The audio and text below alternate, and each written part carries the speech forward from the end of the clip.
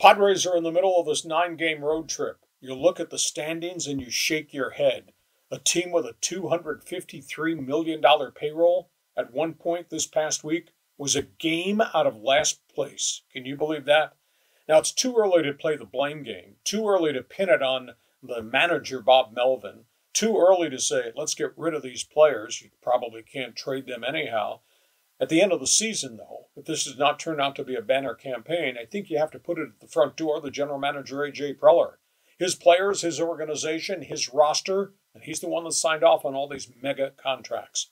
Padres are just not the same team right now because they're not hitting and they're not healthy in the pitching department. And by the way, they don't have anything in the farm system ready to help them.